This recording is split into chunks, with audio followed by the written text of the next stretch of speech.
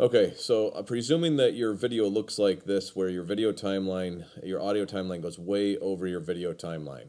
Essentially, grab your mouse and drag it. You see how it turns left and right? Click, and I'm clicking my left mouse button while I've got that arrow, and I'm going to drag it all the way off the screen. Now I'm going to let go of the left mouse button.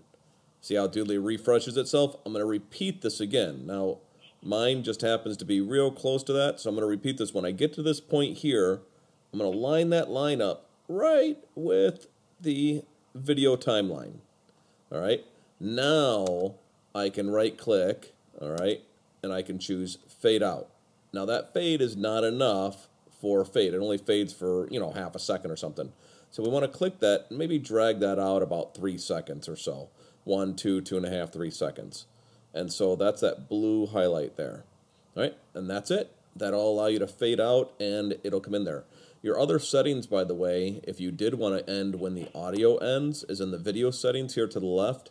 You have a video ends when animation ends, or both animation and audio ends. All right, I just keep it on animation ends and adjust my audio accordingly.